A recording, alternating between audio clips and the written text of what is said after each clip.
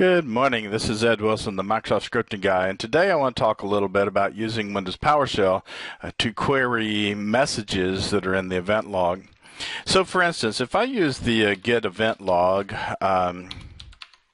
commandlet and I specify the log as, let's see, application, then I'm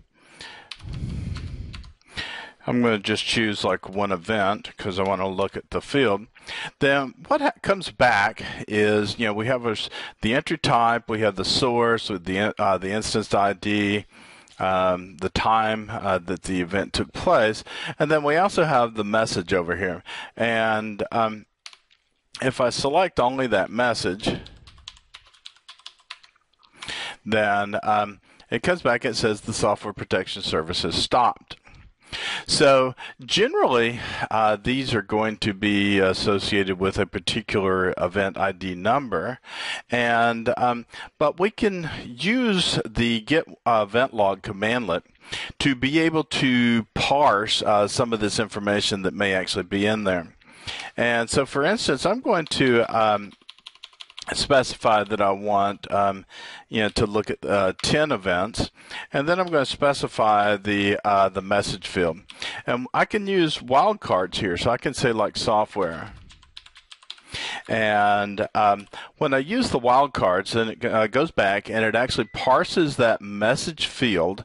And when it does, then it comes back and it pulls back in events or entries that contain that particular word. So we can see that we got entry types 0, we got informationals over here. The source are all coming from software protection. And then we can also see, that in the field then that we have a number of different entries here. So the software whatever, successfully whatever, blah, blah, blah, blah, blah, blah. Now, I can turn around and group these guys. So I can say, group by instance ID maybe.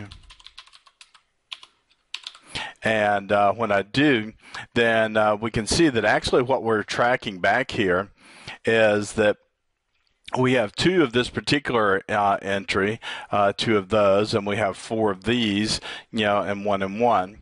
And so this becomes a pretty quick and pretty easy way for me to be able to parse through the event log and to look for entries that may contain a specific word.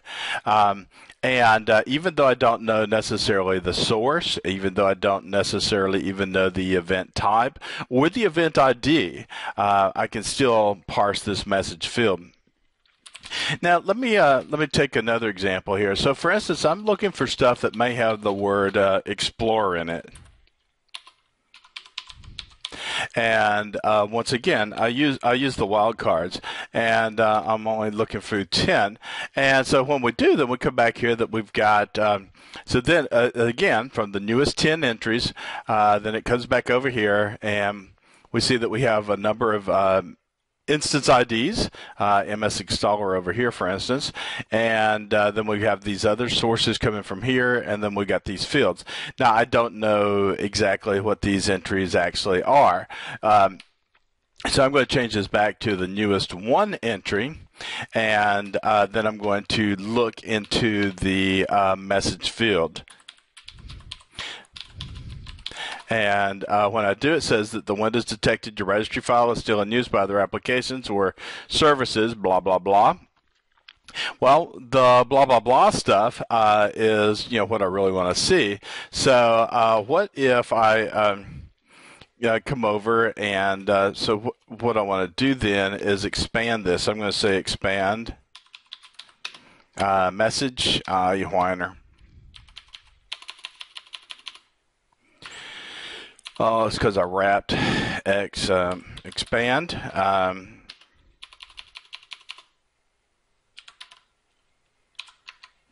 And then I say message.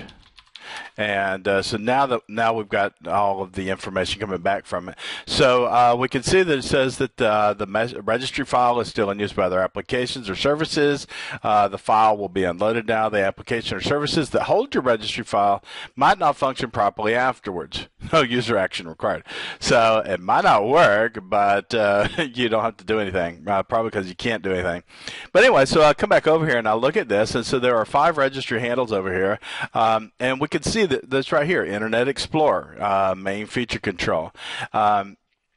This is something that I may not have found, very easily. And so we come over here. This is Internet Settings, Internet Settings, Internet Settings, Internet Explorer again, and current version. This is my uninstall key. So I don't know what's going on. If this sounds scary, then this is something that I probably would want to dive into and maybe try to take a look at. If I want to see if there's other instances of this type of thing, then I could filter that out as well. So you can see that the ability to quickly and easily go in and to parse this message field, and all of this is the message field here. Then this allows me to look at stuff and to go into it and find things that are really interesting. One of my favorite things to take a look at is failed. If I find stuff that over here that says that something failed, this is always kind of a good thing to take a look at. We're unable to do something is always a good one. And again, we could find the different entries, find the different things that were going on, find out what was failing, find out what it's unable to do, and all of this. Now, in the past, I needed to try to parse this stuff, maybe using regular expressions or trying to go through this and work through this. But by using this particular technique, it's very powerful. It gives me a quick way to look into the event log and to look into this message field. This is something that a lot of people don't really know that we could do, and they certainly don't know that it's this easy to do it. So this is Ed Wilson, the Microsoft scripting guy, and this is using the get event log commandlet and using the message field to be able to look inside my event log and to spot trends, to spot things that are related, and to spot potential errors that could have catastrophic failures.